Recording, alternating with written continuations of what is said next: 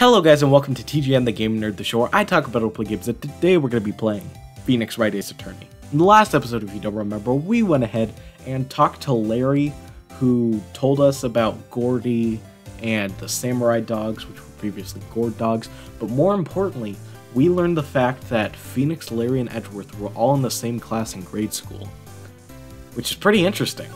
Makes a lot of sense why Phoenix would be so willing to put up with some of the stuff that Edgeworth has said, and why Edgeworth mentioned that they'd known each other for a little while.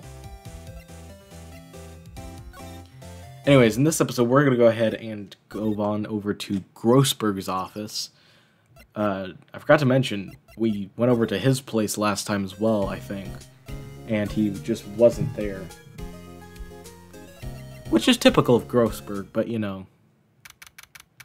December 25th, Grossberg Law Offices. That old familiar clearing of the throat. Aha! You're me as something, are you not? I was your understudy, yes. Phoenix Wright. Aha! And you're me as something too, are you not? Her little sister yet. Yes. You've grown. You've come to look a lot like your sister, you know. It takes me back. Ah, days of my youth. Like the scent of fresh lemon, you see. Mr. Grossberg, sir? Ah, yes, I beg your pardon. Of course, you came here to discuss something. What is it then? Something the matter?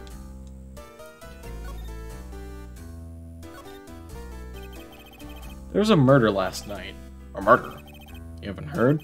I, just got up, you see. Well, Miles Edgeworth shot someone with a pistol. Edgeworth? What? Who? Well, the identity of the victim is still unknown.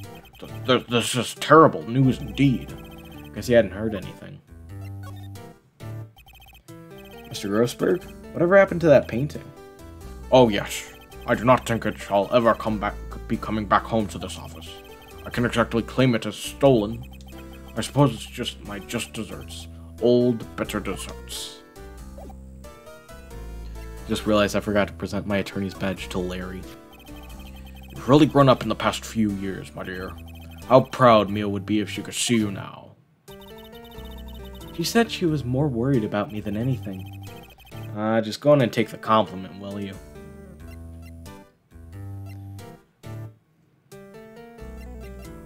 The autopsy report. Just remember, the victim in this case, Maya said that she remembers seeing the victim at Grossberg's office. Strange. I feel as though I've seen this man somewhere before. Ah! Did you remember? He was a lawyer here in my office. That's Hammond. Robert Hammond. Mr. Hammond? And you say this is the man Miles Edgeworth shot?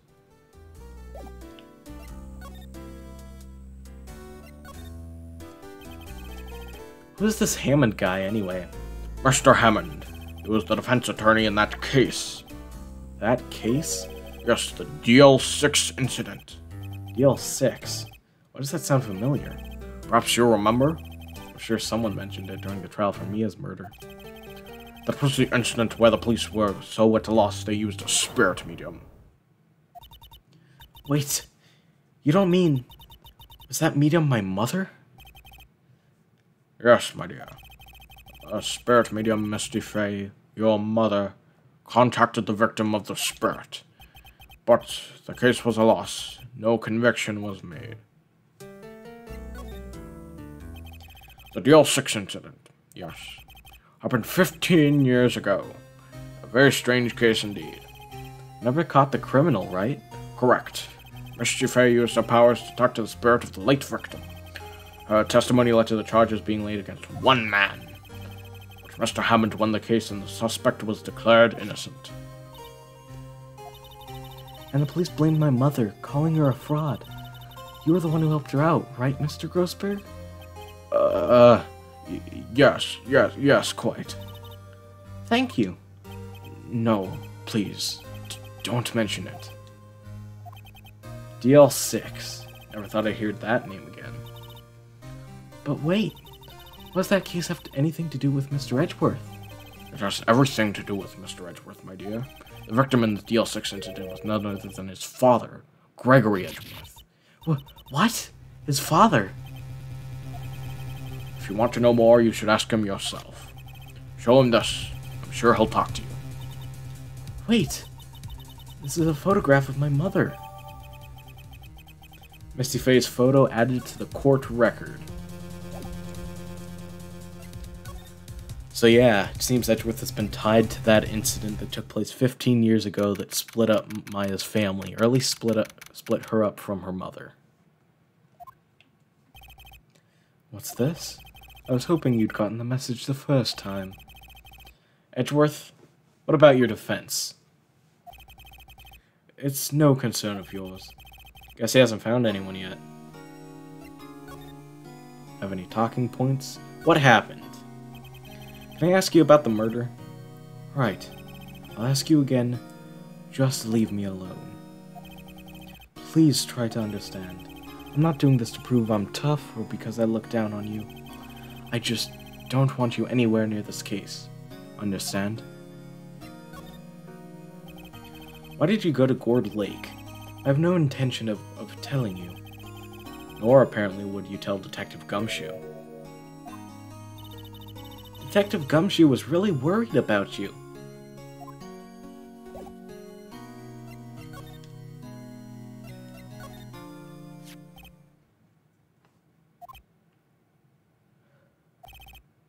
Edgeworth? It's only been a matter of hours since you last visited, yet you've made incredible progress in your investigation. I'll admit it, I'm impressed, right? You're always single-minded in your work, though. Once you start on something, you always see through, don't you? About the DL-6 incident. Right, DL-6. I didn't want you to find out about it. That is why I refused your offer to defend me. I'm sorry if it sounded like I thought you weren't up to the job. I just wanted to keep you away from DL-6. So, do you still think it would have been better for me to stay away?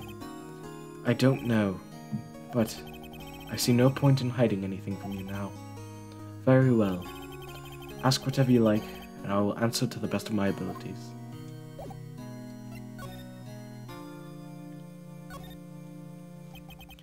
The DL-6 incident was when my father died. Right before my eyes, he was shot and killed, and I saw it all. My memories from that time are foggy. I suppose it's a self-defense mechanism. In any case, a suspect was arrested. A man. It's pretty clear he was the one and only who could have killed my father. As the spirit medium they used to talk to my late father said the same thing. It was an attorney by the name of Robert Hammond that cleared the suspect's name. And Hammond is the victim in the Gourd Lake murder? Correct. That spirit medium, that was my mom. What? You mean your... It's strange. I thought that terrible incident was about to end, and now... this.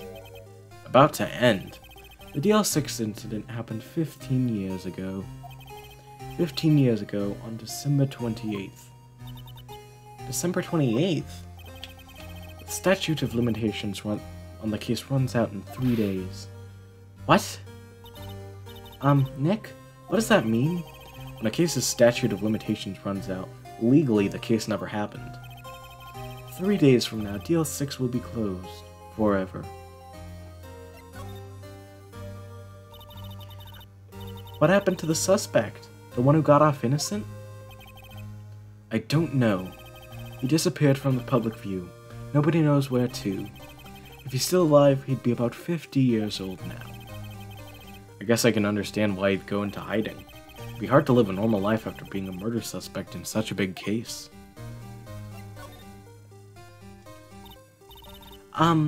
So was your father a lawyer? He was. Gregory Edgeworth. He was quite famous at the time, apparently. So you were sort of trying to follow in his footsteps. I'd rather not talk about it.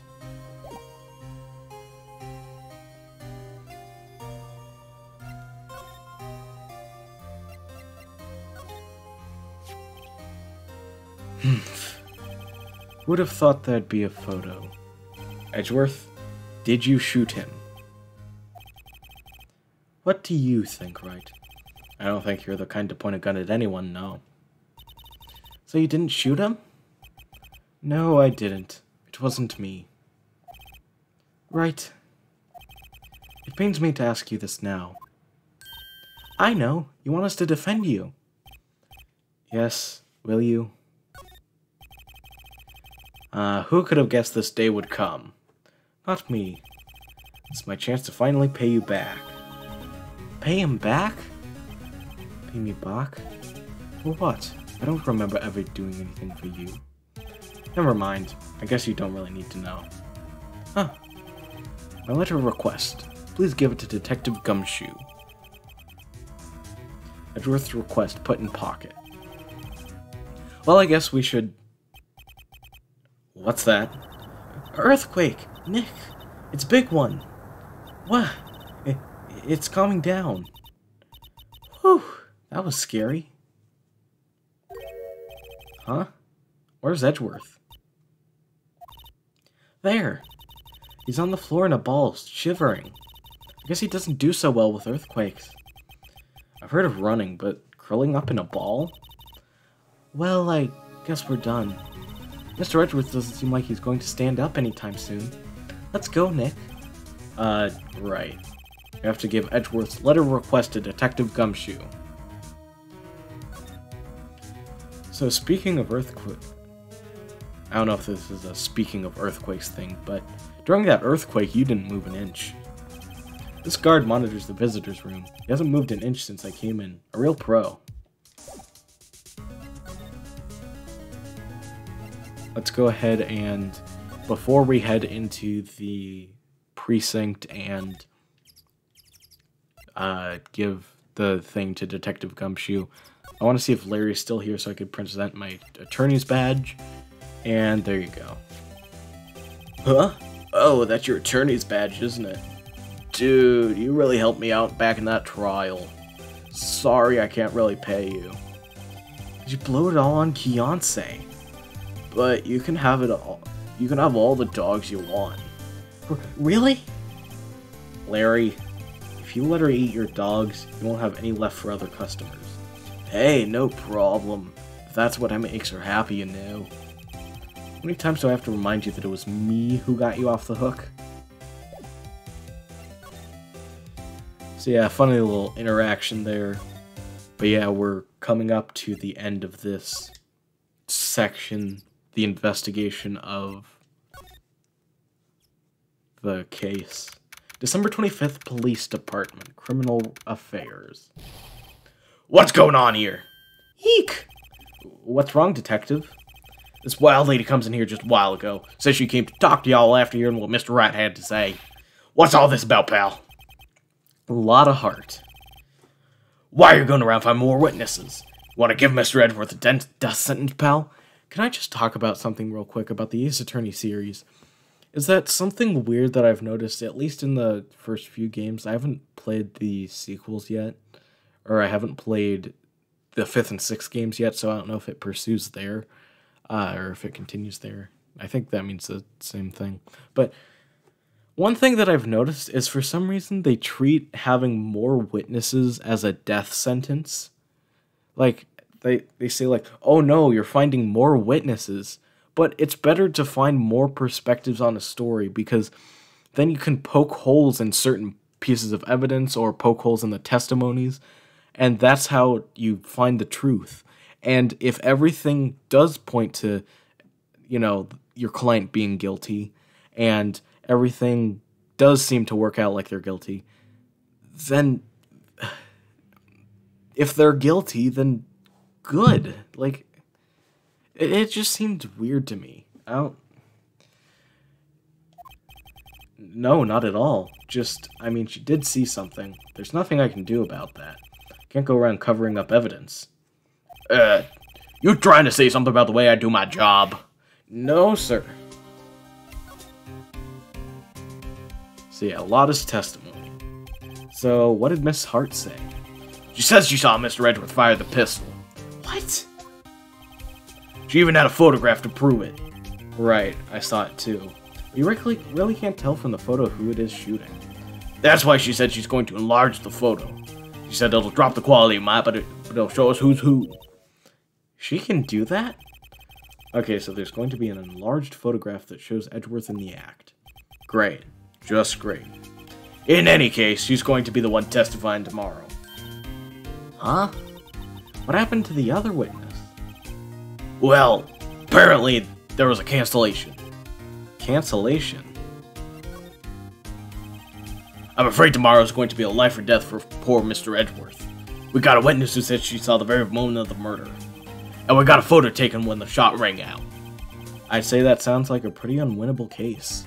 Wait, what did Mia used to say? If he's innocent, there's gotta be something I've overlooked. It sounds like Mr. Edgeworth is going to ask the state to assign a public defender. I was just asked to file the paperwork. But you still got time, pal. Go talk to him again for me, please. You have to convince him. You have to make him let you defend him. Please. I know you're the only one who can do it, pal. You're the only one who can save Mr. Edgeworth. Well, luckily, we've already got a request for defense right over here. Look what I got. Hey, you did it, pal. Glad I waited till the last minute to file those papers. I'll rip them up and start new ones for you. Thanks, Detective.